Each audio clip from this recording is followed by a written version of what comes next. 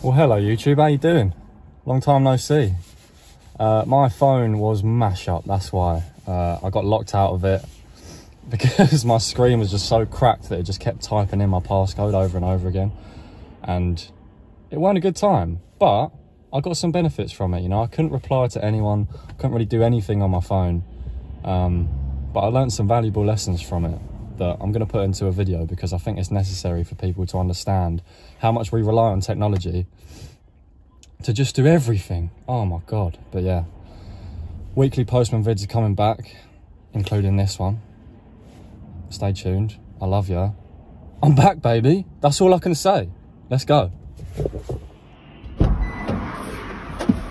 Hello again. Welcome back to Postman Politics. I'm your host, Rowan McCavan. Join me today. Everyone's a knob. Nah, not everyone's a knob, but there's a lot of people out there who are just stupid. They just don't really like... It's not an ego trip, yeah? It's just like, use your brain. You've got one. Use it. Sometimes people are so stupid.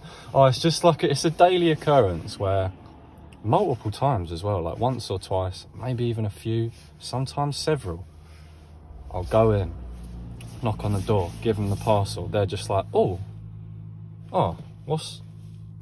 is this for me? I'm at your house. Of course it's for you. Like, geez, I just don't understand. Like, how can you be that stupid? If I've ordered a parcel, I mean, maybe they've got loads of money, but some of the houses I knock at, they clearly don't. And it's like, I don't have a lot of money. Barely any to pay my rent. As soon as I order a parcel, I'm gonna track that motherfucker until it comes to my house because I want it. You know what I mean? I don't want it to be put in a safe place or go back to the depot. I want the thing that I've ordered. But some people they just don't care.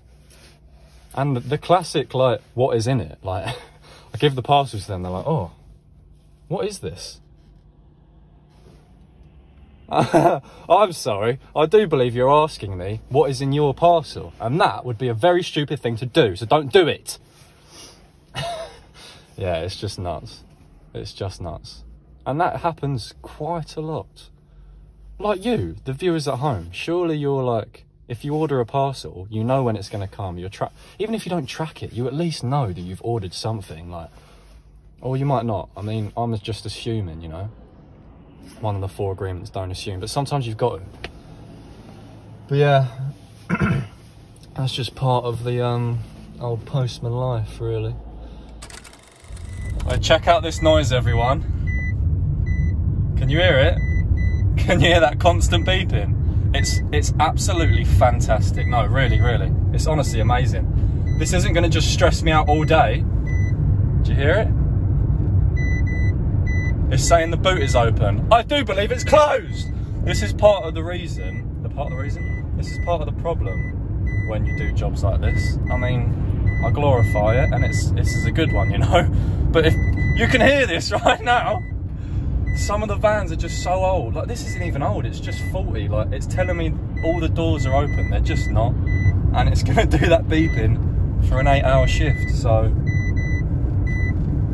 Funky, groovy, yeah. That's a cool noise. Beep, beep, beep, beep, beep, beep. It stopped.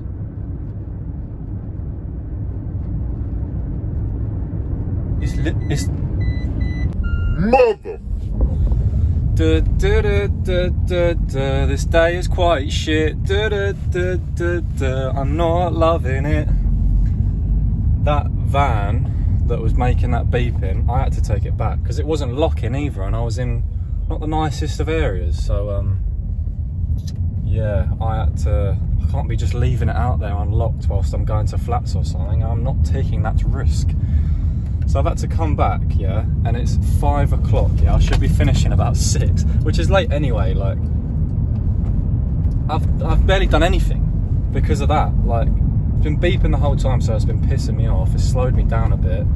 I then couldn't lock it, so I've had to come back, get a new van, unload the parcels from the first van, put them into the next van, but then take 20 off because I can't do all the parcels because it slowed me down so much. Then I've got to like do that, and then I've got to find another van that's even got charged. So I'm looking at all these different... Oh, was an absolute ball ache. So yeah, that's what can happen, you know what I mean? Like, started off all right, the beeping was getting on my nerves, but I had good vibes, and now it's just turned into an absolute shit show where I've barely delivered any parcels, no fault of my own, and I'm gonna have to leave 20 for the day. So, but that, my friends, concludes this episode of Postman Politics. I hope you've enjoyed yourselves. It was absolutely riveting. Nah, honestly, I appreciate when you guys watch these videos and give me a comment and give me a like. It really does help, and it makes me feel like what I'm doing is actually something that people want to watch, you know. The videos are just going to get better and better the more used to it I get, and the more ideas flow through my brain, you know what I mean? So yeah, love ya, peace out, bye.